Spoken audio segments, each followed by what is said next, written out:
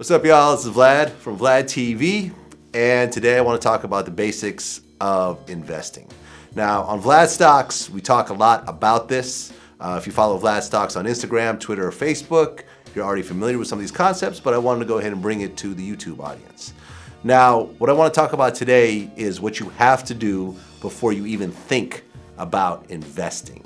Now, first and foremost, you have to get rid of all your credit card debt. Now, the average US household has over $16,000 in credit card debt. That's on average. And actually about 40% of people don't have any debt at all, any credit card debt at all. So think about where that money is going and how many people are actually underwater in terms of credit cards. Now, keep this in mind. Credit card interest is as high as 23%. And that money is compounded daily. So that means that if you don't pay your credit card off today, tomorrow you will owe more money. Credit card companies are ruthless. They strive on you not paying back your credit cards and continuously paying the minimum amount month after month. So you basically just never pay it off. Now think about this. The average stock market return is around 10% a year.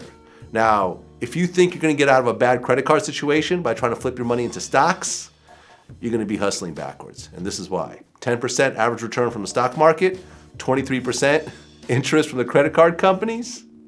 If you go ahead and put all your money in the stock market while you don't pay off your credit cards, you're gonna be in the whole 13%. Now keep this in mind.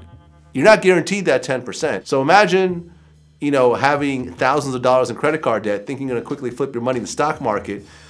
You throw your money in stocks and that money goes down. You now owe more money on your credit cards and it's been compounded daily. So you even owe even more money. It's a losing thing. So whatever you do before you even think about investing in stocks, pay off all your credit card debt. Now look, I understand a lot of you probably have some unpaid past bills. There is, a phone bill that you never paid and you just end up switching to another carrier. There might be a electric bill from a house you no longer live at. But here's the thing, and this is the way you really have to look at it. We all have friends out there that we've lent money to and they never paid us back. We all have these friends, me included. Now, what usually happens when you loan your friends some money and they don't pay you back? Well, at the minimum, you're never gonna loan them any more money. You'll probably talk bad about them to some of your other friends.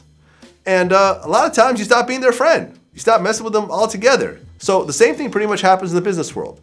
But instead of these companies talking bad about you to a couple people, your credit score will get lowered, which means that you're gonna have a harder time doing a whole bunch of stuff. You're not gonna be able to lease a car because you have bad credit. You're gonna try to get into a certain apartment, they're not gonna rent it to you because you have bad credit. Now, you wanna buy a house eventually?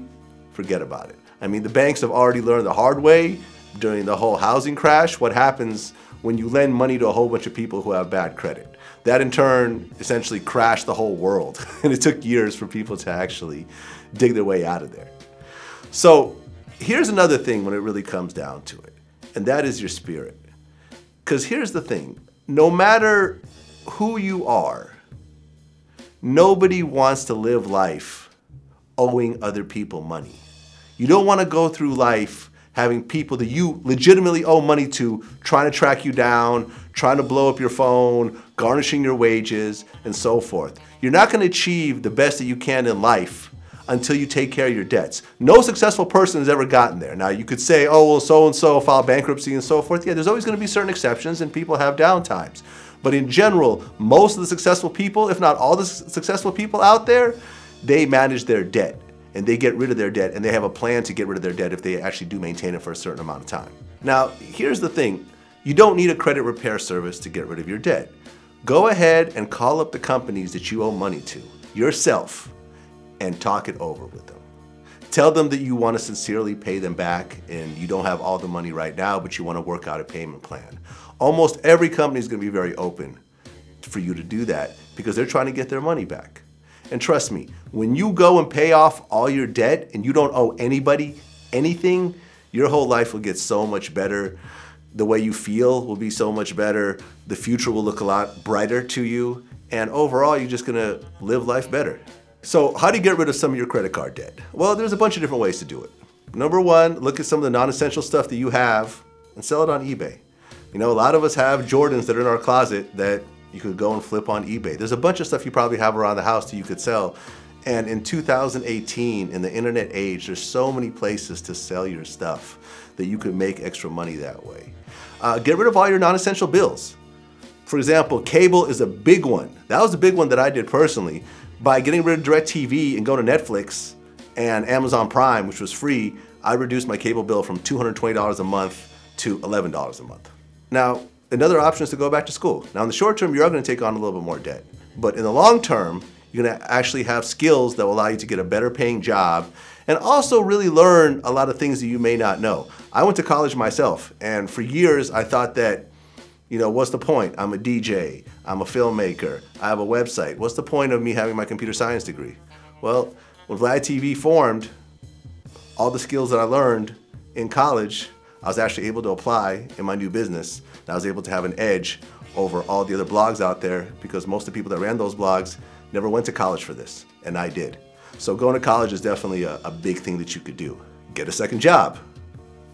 These days there are so many places for you to make extra money. You could do Uber, you could do Postmates. There's all these places that are willing to throw you some money fairly quickly by you doing an extra job. Now you could say, well, I don't want an extra job. I'm cool with just one job. Well then, if you keep doing that, you're gonna end up staying in the same place. For you to get out of a situation that you're currently in, you're gonna have to work harder, you're gonna have to make some sacrifices. And the best bet that I could actually offer to you in terms of making extra money to get rid of your debt is focus on the job that you have right now. Now, I can guarantee you that if you work twice as hard at the job that you're at right now, your salary will increase. As a business owner with a large staff, the people that work the hardest for me, that really bust their ass, I always promote them, I always give them more money, I always appreciate them, I always give them more responsibility. So instead of doing a bunch of small stuff, focus on what it is that you're doing already and just do a better job of it. Because I guarantee if you put in that extra work, it will always be rewarded. Maybe not now, but definitely in the future. Okay, now the last thing that I want to mention about debt is student debt. Now a lot of you have student debt, and you know, in a way that's actually good because going to school is definitely something that's going to help you out in the future. I went to school, I had student debt for a long time, and a lot of you still have the student debt. Now, student loans are around 4%. So, like I said before, average stock market returns are around 10%.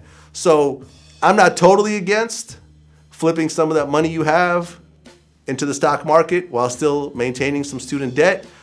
Not really preferable, but you know, if that's the only thing you could do right now, do what you need to do.